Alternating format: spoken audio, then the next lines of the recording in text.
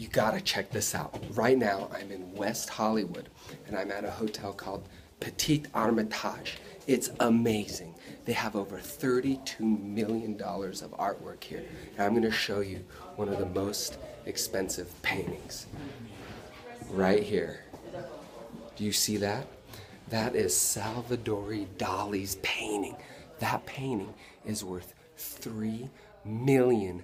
How? How can a painting, just a painting, be worth so much? Well, there's three major components. One is perception is projection.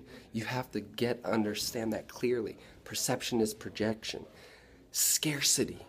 I mean, that painting, if it's scarce, there's nothing like it. It's one of a kind. The surrealist Salvador Dali, born in 1904, lived till 1989, was one amazing guy because of the story behind his artwork.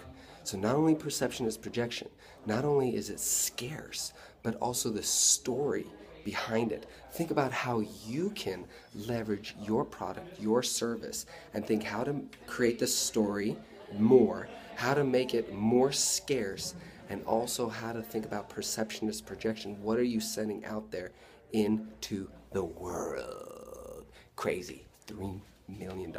Here it is again. Gotta go. Bye.